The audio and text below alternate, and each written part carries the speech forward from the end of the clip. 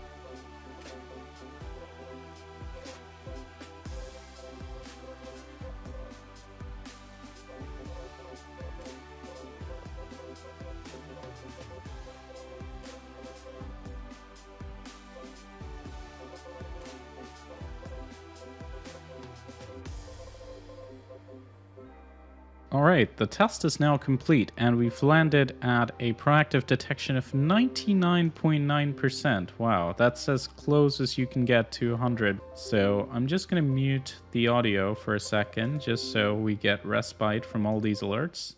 There was only one sample missed, but I believe even that was not a total miss because I saw the alert pop up and there was an error message, so I believe it was just blocked after the execution process, and since we measure proactive detection, anything that's executed essentially counts as a miss. If we take a look at the monitoring, as we can see, the only things that the application was able to access were the font cache, some system resources, but was terminated soon after. Let's take a look at this app data location. It's just a Python directory, so there's nothing really interesting to see here. Pretty much a clean sheet in this part of the test. So we're going to go ahead and end this and move on. In the next part of the test, we're going to take a look at protection against ransomware, and we're going to use some of the most infamous samples from the last 5 years, threats like WannaCry, Petya, the recent attack against Cyberpunk, and we're going to see how the behavior blocker itself functions, and also go over ID protection, since that is something F-Secure asked us to look at. So the general UI has actually been revamped very recently. As you can see, everything is on the home screen.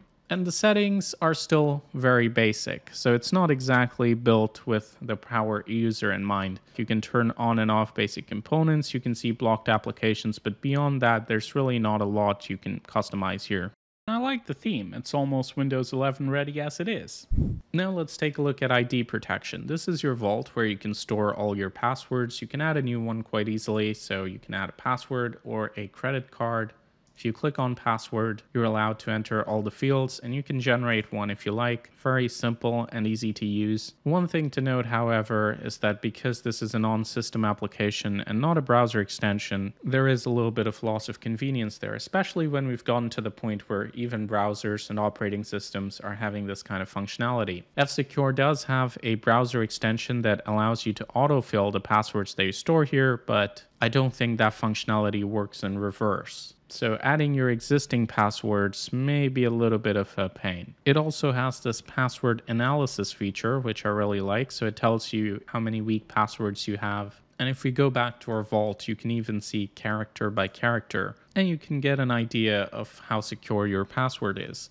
Now, there's another function of this, which is monitoring, which checks your emails for presence and data breaches. Again, though, this is functionality that is now making its way into the operating system with things like iOS. F-Secure told me they're able to access and check for your credentials and data breaches. They're not yet public, whereas a lot of the other tools will just use open source data. But again, that's not really something we can test. So overall, my thoughts on this application are it's quite easy to use, as with the rest of F-Secure. But I do feel it's a bit late in coming and the implementation is still a bit clunky, and given that there's so many other alternatives, I'm a bit skeptical of how useful this feature is going to be. Also, design decision wise, I mean, some of the functionality not being in this application makes me wonder why the whole thing wasn't an extension to begin with. And if it is an application on system anyway, why not just put it within the F-Secure Safe UI, or just have one UI for F-Secure total? So those are some of my thoughts. If you're a user and you actually use the ID protection module, let me know in the comments how you find it. But now we're going to get back to testing.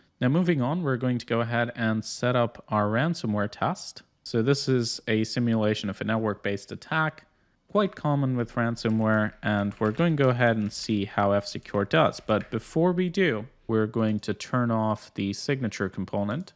We're going to turn off virus protection. So the idea here is we're trying to see how the behavior blocker fares on its own, especially since these are well-known threats. We want to see how it works, how it reacts, and also maybe the ransomware protection feature, which is kind of like controlled folder access for Windows. So everything looks good to me. We're going to go ahead and get testing again.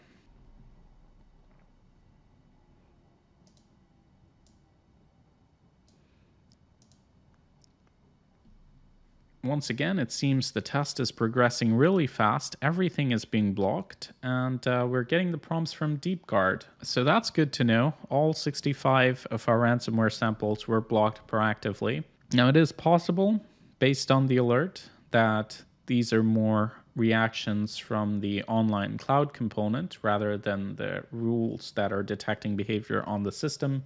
Could be a combination of those. But I really want to push this to the limit and try to figure out how this component works. So we're going to go ahead and disable the internet for a moment and try to rerun the test. As you can see, there's no connection available, no internet access, and we're going to rerun.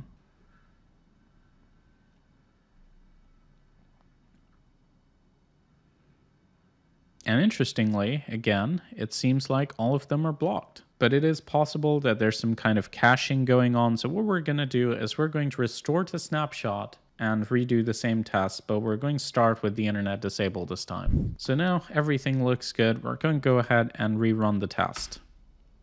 Interesting. So now we have our first miss. Let's see if it's able to actually encrypt anything on the system.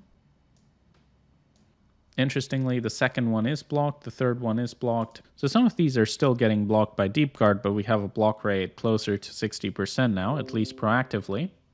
As you can see, DeepGuard is responding to some of these threats as they're executing, as they're performing their malicious behavior. As you can see, this detection is crypto ransom DeepGuard. So I'm guessing this is a behavior blocker rule.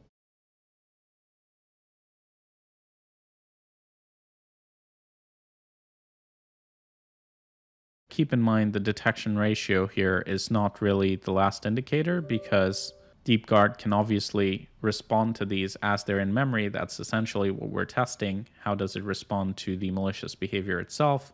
So the real thing we're trying to see here is if our data gets encrypted by any of this ransomware. Once again, we have a detection from DeepGuard.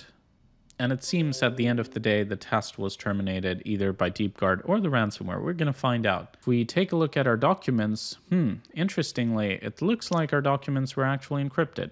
Yep, the data is indeed encrypted. So I think we can conclude that with the internet disabled, no caching, DeepGuard is not able to fully protect the system against ransomware. It's good to see that at least it was able to block some of the threats with its behavioral rules. So there you have it. That's F-Secure Total for you. Overall, I think the protection levels are great, especially given that this application does not produce as many false positives. It's very easy to use, and there's no user decision making involved. It's fully automated. The application is also really light on the system resources, so there's that. There are more stringent zero-day defenses you could deploy, but then again, more false positives and alerts, so I think F-Secure hits a really good balance for a lot of users. At the same time though, in one of the scenarios our documents did get encrypted, so there's definitely room for improvement with the protection features.